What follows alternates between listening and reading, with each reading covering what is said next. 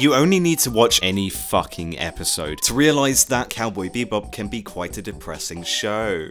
At the flick of a switch, the tone of a scene can immediately change into one filled with an overwhelming sense of depression, solitude, and bittersweet catharsis. My favourite example of this is when Ed and Ein, two members of the Bebop crew that I initially had disdain for, finally left. When you see Ed handing that pinwheel to Spike, Ein leaving the Bebop ship in a hurry, and Jet cheerfully preparing dinner, only to be met with a silent response and no one to be seen. Juxtaposed with Faye's crushing realization that there's no way to regain the life she once had, and no home to return to, you gradually begin to realize that something tragic is happening. Only for it to finally hit you and break your heart when you see Ed's ridiculously graffitied farewell message, with Jet and Spike just silently staring at it. Then in the next scene you see them both aggressively eating the countless eggs Jet prepared for everyone to feel the emotional pain they were feeling at the time, with the song Call Me playing in the fucking background as Ed and I start their new journey walking away in the sunset, represented by two shooting stars appearing in the background, portraying new progressive turning points in their lives. Death's return to the Bebop crew again, and it just fucking breaks.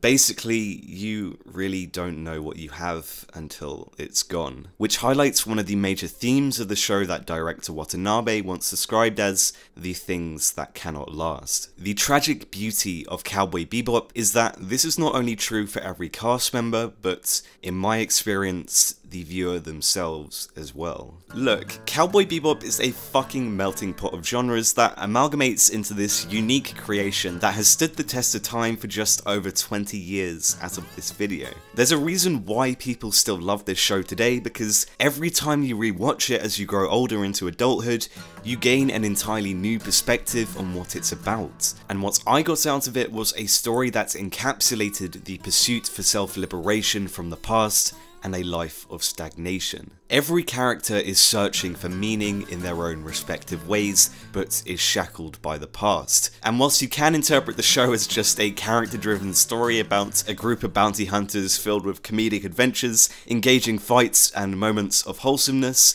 it can also be interpreted in a much more tragic light.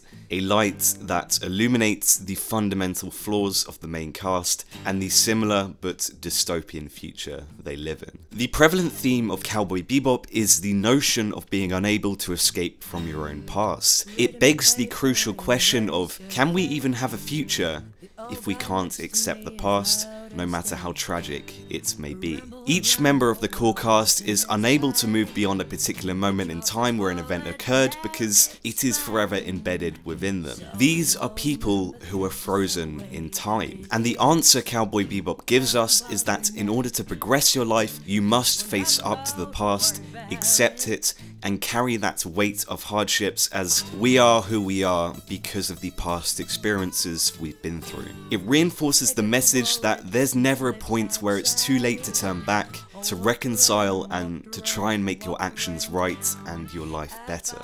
It may be difficult, it may be hard for others to accept, but it is always possible. This core theme results in somber realizations, sad departures, and most of all, a tragic ending. So let's talk about the bittersweet tragedy of my fucking life. Cowboy Bebop. Okay, 3, 2, 1, let's jam.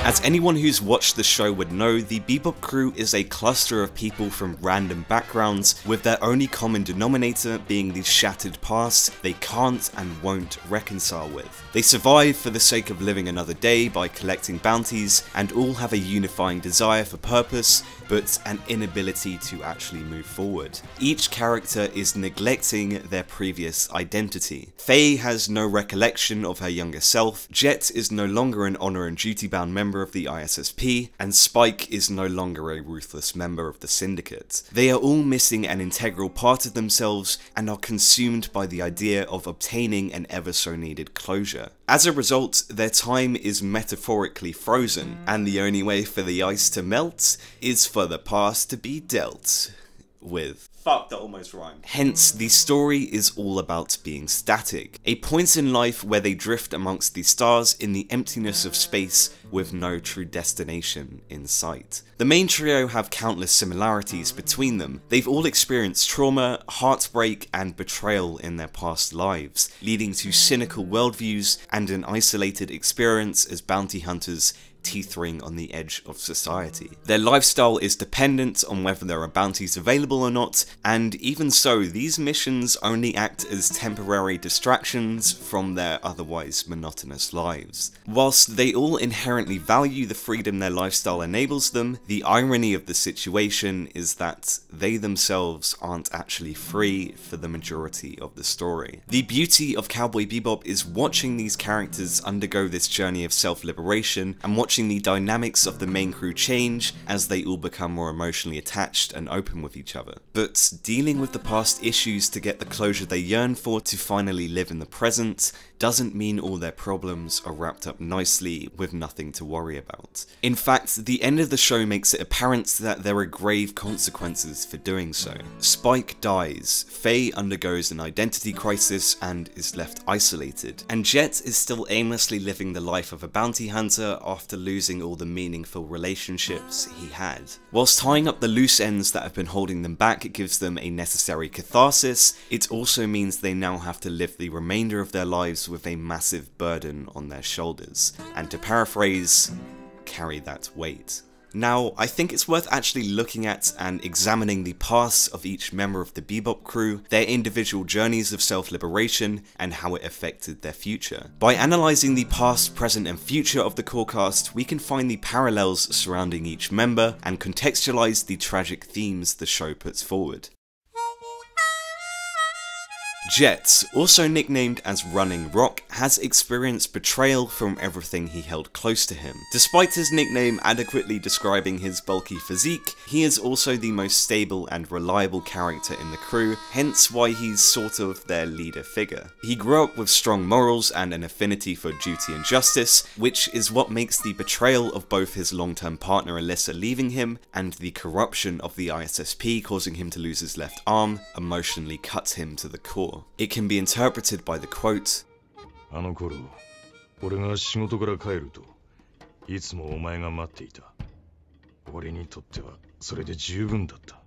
that Jet simply wanted to live a life of stability, living firmly in one place, much like a rock. But his freelancing job as a bounty hunter seems to contradict his true nature, as if he's running away from the lifestyle he actually desires, hence Running Rock. He's an example of a character who detests his past identity because of the trauma it brought him. It's only when Jet meets Alyssa again that he can no longer neglect his past. He hands her the broken stopwatch she left him back when she ran away, where its time has literally stopped.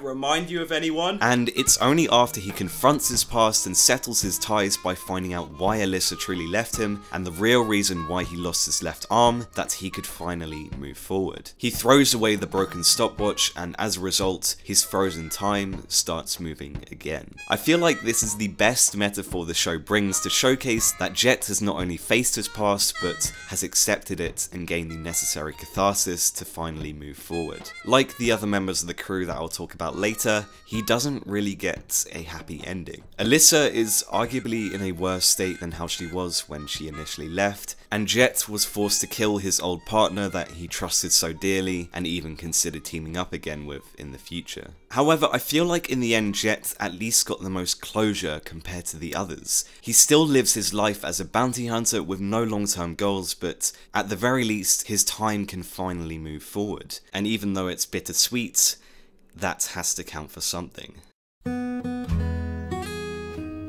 Faye is by far the most cynical character in the series, most likely because of her experiences of being betrayed by con artists when she woke up, and her momentous debt that she has to live with. She is unique in the fact that she is the only character shown whose desire is to run directly to her past. She's missing almost all her identity and is forced to live in a future dystopian world where the odds are metaphorically and, if you count her betting habits, literally against her. It's especially sad when she does receive glimpses of her past life, such as the VHS tape in Session 18, Speak Like a Child. We see Faye looking at her younger self, which puts things in a bolder perspective for her. She is no longer the person she once was. The cheerful, optimistic Faye from the past is juxtaposed with the cynical, debt-heavy and betrayed Faye of the present. She's lost her original identity. And whilst at the end of the story she does receive the answers she was looking for, there's a sad futility to it all.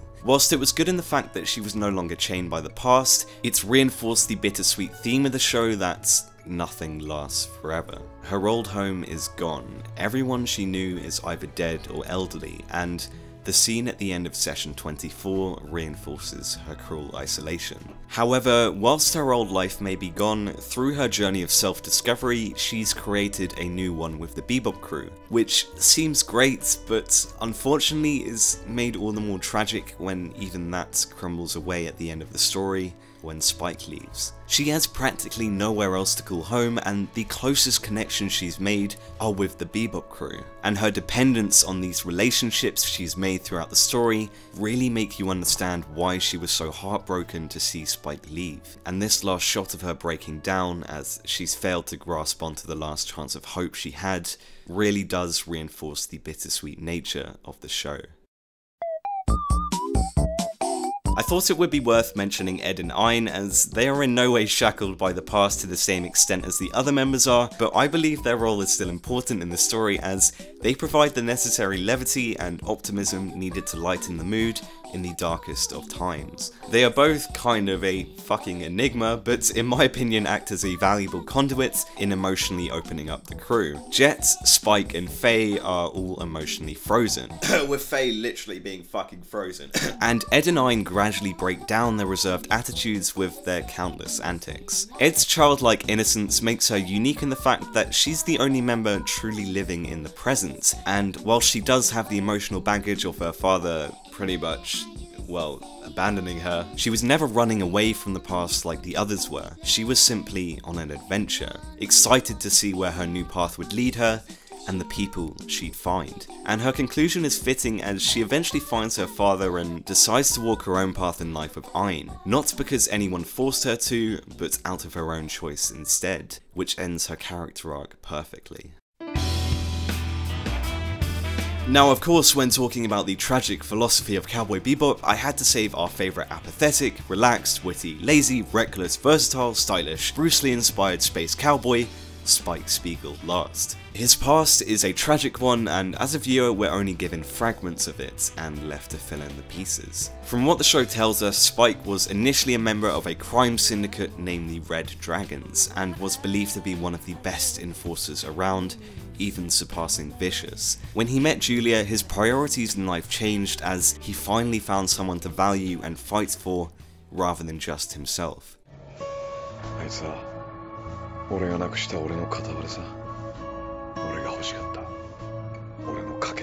He valued her so much that he wanted to run away and start a new life together, but leaving the syndicate isn't that easy.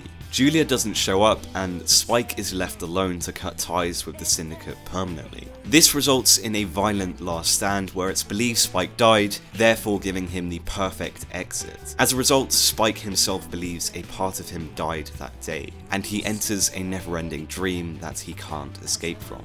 He perfectly personifies Bruce Lee's philosophy of being like water, as he is shown to be pretty much adaptable to any situation thrown at him. One infamous example being when he was on a spaceship headed to his death and casually whipped out a cigarette and uttered the phrase, I'm sure a lot of people are envious of his ability to just go with the flow in any scenario and just, well, not really give up.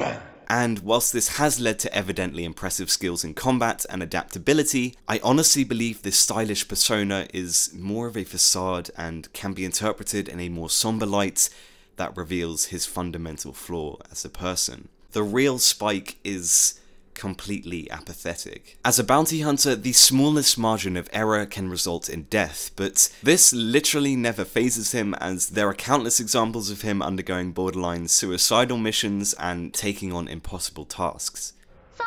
気づかれたら、ピューとつながってる攻撃用衛星たちが自動的に反撃してくるからね。これって難しい？難しいところの話じゃない。そんなの無理だ。バットも持たずに野球をやるようなもんだ。おい、スパイク。そういうのが好きなんだよ、俺は。His continuous contemplation of whether he is truly awake or in a dream results in him viewing life and death as one and the same. The part of his identity as a member of the syndicate has already died, resulting in a shell of a man who disassociates himself from reality. A man who's uninterested from any wide ambition or glory, attaining purpose, and most importantly, progression.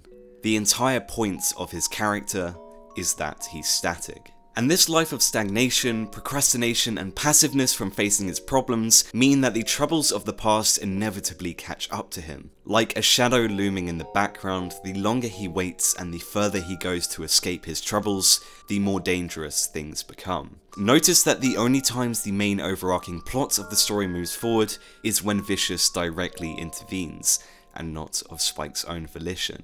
There have been arguments that Spike was a man who only continued to live after leaving the syndicate in the hopes that he could once again run away with Julia. Therefore, in the face of that, his life as a member of the Bebop crew was meaningless in comparison, as he was simply living day by day until he could finally reunite with his lover, the only person in the world who could rid him of his apathy. With her eventual death, the last straw was broken. The minuscule amount of meaning and will he had to stay alive in the first place was gone, hence why he went on a death mission to face the syndicate by himself. ジュリアは行っちまった。終わりにしようぜ。 However, I disagree with this interpretation that Spike's time on the Bebop was meaningless or that he entirely lost the will to live after Julia's death. I feel like it was slightly more, well, complicated than that. The tragedy of the situation is that he had much more to live for besides from Julia. Spike had already formed unbreakable connections with every other member. This is made apparent when Spike plants that pinwheel Ed gave him on the front of the ship after she left, or emotionally opening up to Faye in session 26, or when the show makes it clear that he was far closer to Jet than he ever was to Julia. So why did he face the syndicates by himself? 死にに行くわけじゃない。俺が本当に生きてるかどうか確かめに行くんだ。 In the final episodes, the troubles of both the past and the present converge into a spectacular finale, and this line shows how Spike has finally changed as a person. He finally no longer becomes static and awakens from his dream. Instead of living a life of passiveness, running away from his past troubles, this is the first time in the series where Spike refuses to be static and actually faces Vicious out of his own volition. By going to the Syndicate, not only is he protecting Jet and Faye and getting vengeance for Julia, but it also shows that he's finally become liberated by making amends with his past. This was in a way Spike's salvation. He didn't want to die. Even though Julia was gone, a part of him still wanted to live. Despite it taking death to gain amends for his past, he realized he truly was alive this entire time. He never died after escaping the Syndicate. He was completely free. And my interpretation of why he was smiling at the end was because, well, it all seemed too good to be true. The fact that he already had everything he wanted in his life to begin with, which is what makes the philosophy of his character so tragic and bittersweet.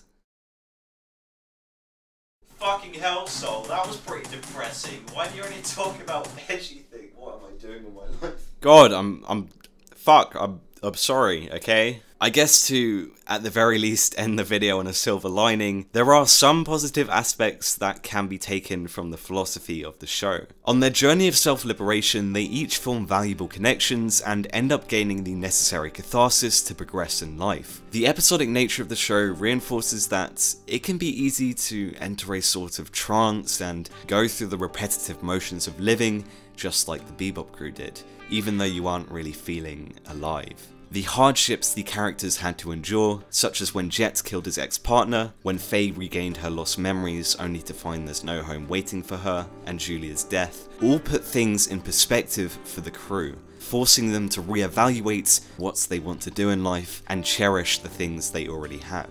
And this mature focus on emotional baggage and closure is why I think the show stands out so much. After witnessing 26 sessions of people confronting their pasts and struggles, after the show concludes, the only people left to confront their pasts are us, the viewers. Just like how the Bebop crew observed each bounty face their own personal issues, eventually us, the audience, observed the Bebop crew as individuals doing the same. Can watching these people face their own struggles actually be the catalyst for us as an audience to face up to our own past? As a person who's been deeply impacted by Cowboy Bebop, I think it says that you should aspire to reach that balancing point to where you can accept the regrets of the past and embrace both the good and the bad things in life, to where you wouldn't want anything to be different. Also, don't leave things in the fucking fridge.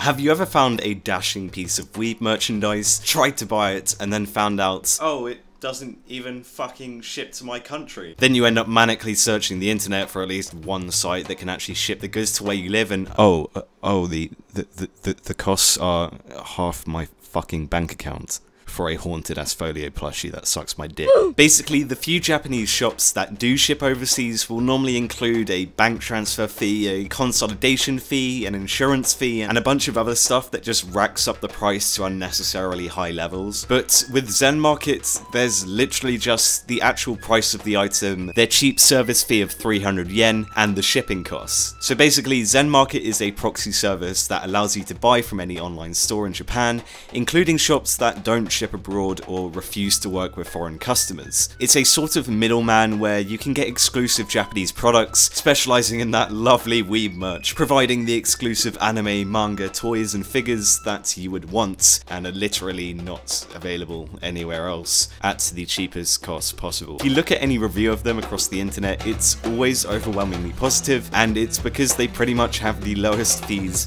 the best customer service, and the best packaging for exclusive Japanese goods. To use it, you can click on the link in the description and create an account. The quickest way is just to use your Google+. Finally, there is a giveaway going on right now where anyone can literally join for free. The top reward includes a Saber figure from Fate Zero, with second place getting an exclusive Love Life figure, and third and fourth place getting a Zen Pop Japanese item box that includes Japanese snacks and goodies and ramens and stuff like that. If you're interested in this contest, check out the giveaway page in the description. You can join it for free, and if you win, you get these items for completely free, so you might as well try. I'd also like to thank the amazing people who donated on my Patreon, especially Vader1435, Florian Straub, Death the Sage, and most of all H2 Mass, who is a small YouTuber that makes videos analysing anime, movies, television, and a bunch of other content, including occasional comedy videos. He's seriously underappreciated, so I've linked both his channels in the description, and it would mean a lot if you check it out. Also, a massive thank you to Fireshade, who has been the overall most helpful person since I started this channel. He's been in the process of writing a book that I'll link to in the description. It's a pretty interesting read, so I definitely recommend you check it out. If you'd like to support me make more videos, my Patreon, as well as links to my social media, are on the screen or in the description somewhere. Thanks for watching, and な